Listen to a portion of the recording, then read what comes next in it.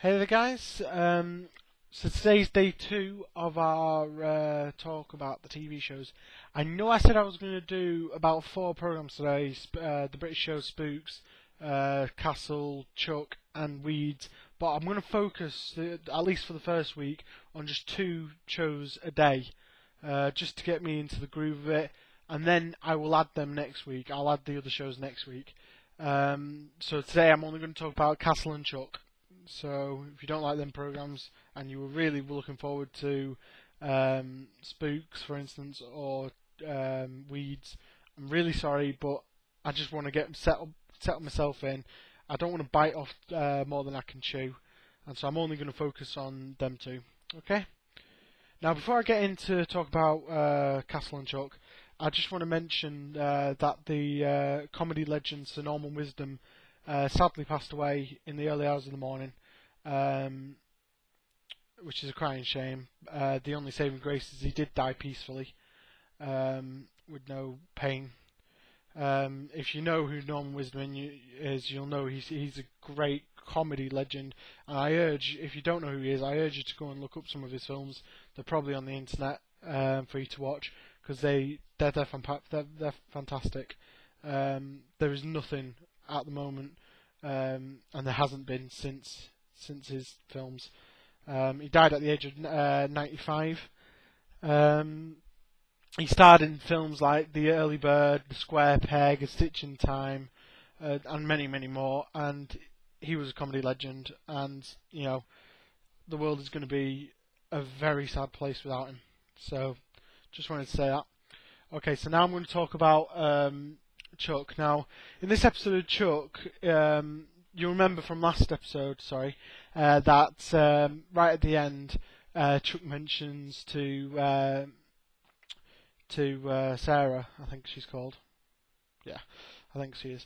That maybe they're next to have a baby, because obviously Awesome and Ellie are having a kid, and this scares her. Well, in this show, she's trying to tell Chuck that she's scared about it all and all that.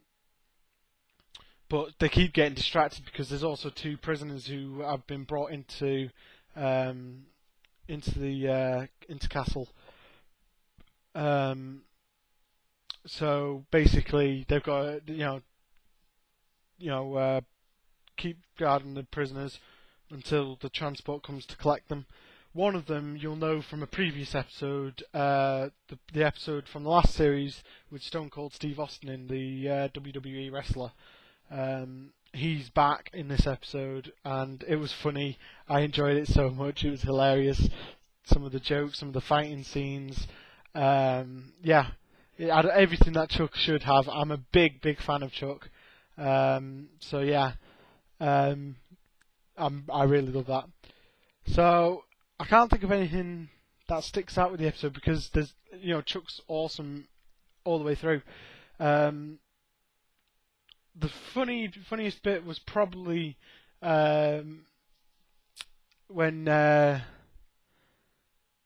with the Stone Cold Steve Austin fight with Chuck in the repair room in the back of the Buy More, which was very hilarious and funny, and I was laughing my head off all the way through it.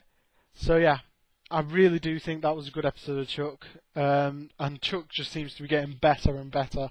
So what can I say? Okay, so now that I'm done with Chuck, I'm going to go on to the TV show Castle.